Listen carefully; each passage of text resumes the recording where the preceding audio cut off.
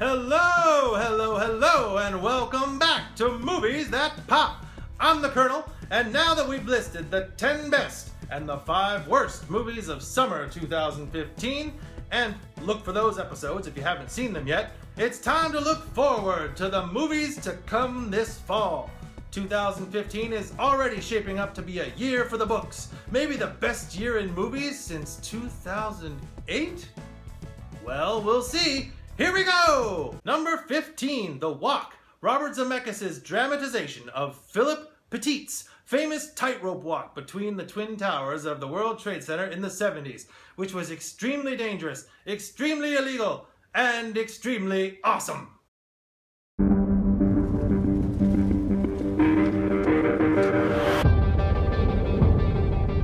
Number 14, Tom Hardy appears to give a tour de force performance as both of the infamous London gangsters, the Kray brothers, in the movie Legend. What is that? I come here for a proper shootout. A shootout, right? It's a shootout! Like a western. Number 13, Steven Spielberg re-teams with Tom Hanks to tell the story of Cold War spies in Bridge of Spies. We need to have the conversation our governments can't. People in my country consider this an act of war. You can call it what you want. Let's be clear, nobody is safe. Number 12, a very, very deep cast takes on a true story of an attempt to climb a very, very high mountain in Everest.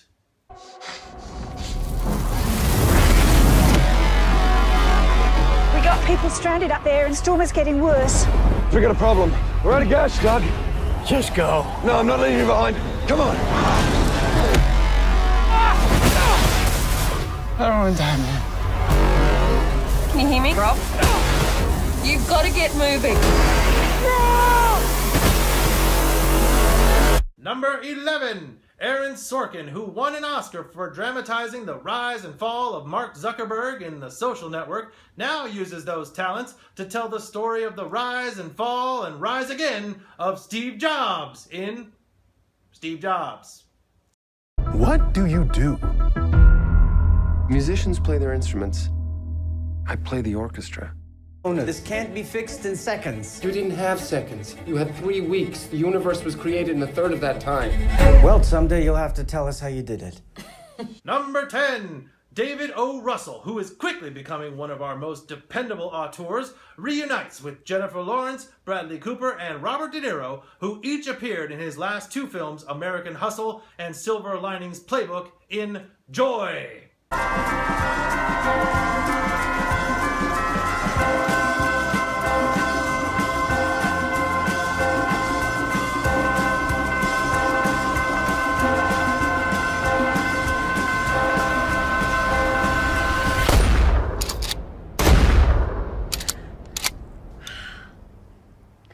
My name's Joy, by the way.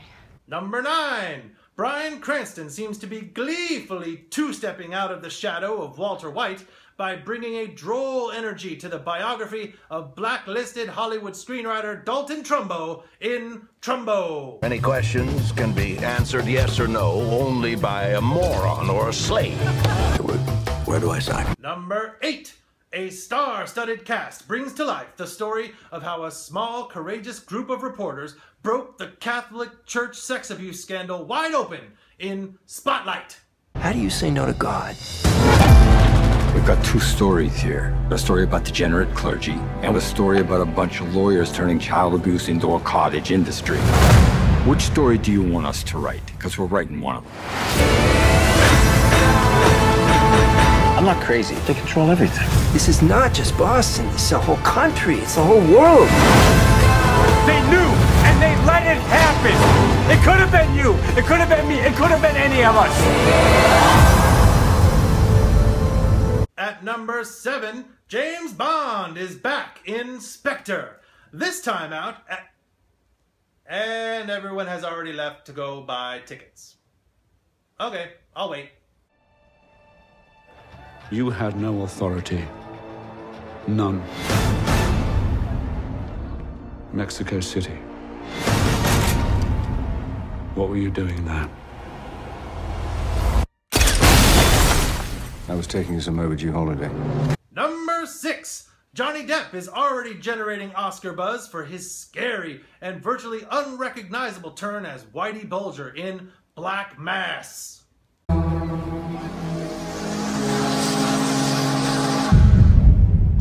I jump to the sky for my people. I walk through the Bulger's playlist. Making a fool of the Bureau. We're in too deep. And he knows it. Come around me telling me I changed.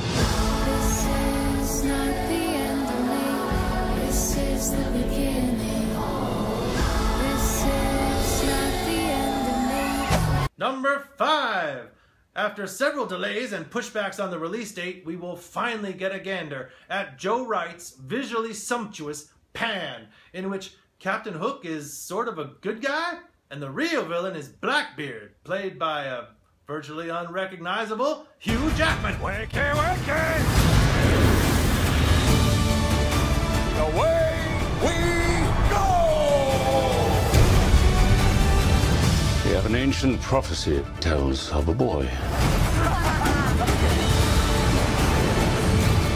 A boy who would be disappeared from this world until he was old enough to return.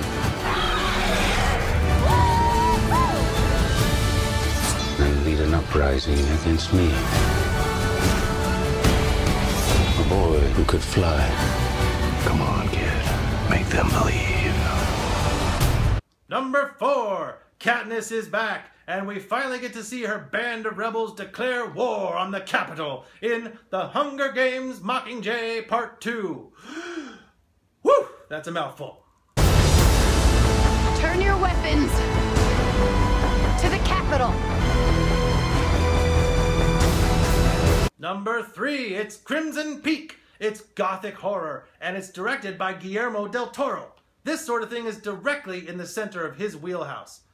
Don't know who Guillermo del Toro is? Well, he directed both Hellboy movies, Pacific Rim with all of its monsters, Blade 2, aka The Good One, and Pan's Labyrinth. Are you excited yet? Because this is gonna be awesome! A living thing. Never go below this level. Proceed with caution, keeping them alive when they shouldn't be. If you're here with me, give me a signal. She knows everything.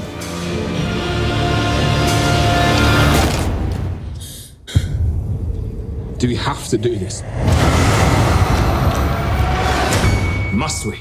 Yes. You have no idea what they do. What do you want? The number 2 most anticipated movie of fall 2015 is The Martian. Matt Damon stars in something like a terrestrial version of Gravity. Directed by Ridley Scott, this one looks incredible based on the trailer. Here's the rub. It's gonna be 4 years for another mission to reach me. And I'm in a hat designed to last 31 days. So I gotta make water and grow food on a planet where nothing grows.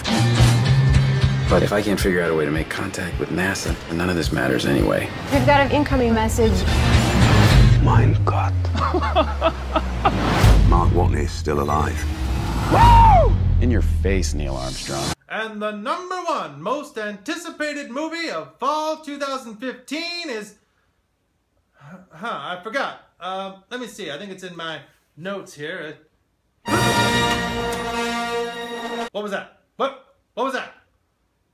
Excuse me. I heard a crash of noise, and all of a sudden my heart skipped a beat. Now, what was the number 1 most anticipated... Ah! Oh my God! Oh my God! I'm so excited! So excited! Star Wars! December 18th! New Star Wars! And not some kind of fake Star Wars! Han Solo! Luke Skywalker! Princess Leia! Chewbacca! And some new people as well! It's gonna be a full-on Star Wars movie, people! A score by John Williams! Sound design by Ben Burtt. Yeah, the guy that invented the lightsaber sound and the Vader breathing and the blaster noise. And they brought him back too. Oh God. There's gonna be lightsabers. There's gonna be the Millennium Falcon. As far as I know, there's also gonna be no Jar Jar. Look, I'm sorry I wasted your time until now. Everything else is meaningless. Forget numbers 15 through 2. I gotta go. No, I can't. That does it for Movies That Pop. I'm the Kernel. Subscribe by clicking the icon. Star Wars!